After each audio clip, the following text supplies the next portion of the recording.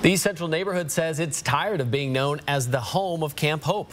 Good evening. I'm Aaron Luna. And I'm Kirsten O'Connor. Tonight, the East Central Neighborhood Council passed a resolution saying it wants the camp gone by Thanksgiving. New on Nightside, Rania Kaur's in studio tonight with why people say it's way past due.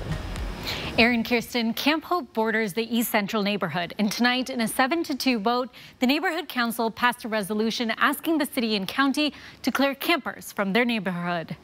At tonight's East Central Neighborhood Council meeting, it's pretty clear. Everyone wants Camp Hope cleared, even Chris Venne. But I think setting an arbitrary deadline doesn't make any sense. He and his wife were the only two people who think a Thanksgiving deadline to clear Camp Hope is too soon. I think we need to work to close it, but I just think saying it's going to close on a certain date is kind of crazy. I think it could backfire. I think it could end up dispersing homeless into the neighborhood and not really solve the problem. Debbie Ryan is the treasurer for the East Central Neighborhood Council.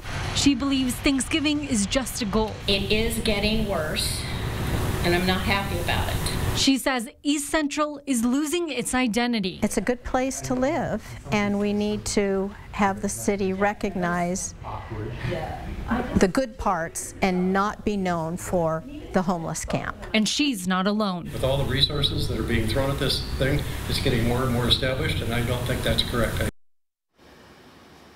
The East Central Neighborhood Council says this resolution will be sent to those making decisions regarding Camp Hope. In studio tonight, I'm Rania Kaur for News Now.